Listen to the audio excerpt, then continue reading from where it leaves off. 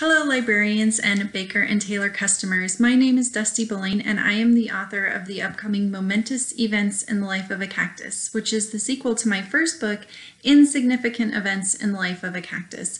Momentous Events picks up on the very first day of 9th grade for 14-year-old Aven Green, who was born without arms, and she's facing a lot of new challenges this year. She's trying to learn how to ride a horse for an upcoming show. She is facing high school without her best friend Connor by her side, which is really hard, and she has a new mystery to solve at Stagecoach Pass, which is the theme park where she lives.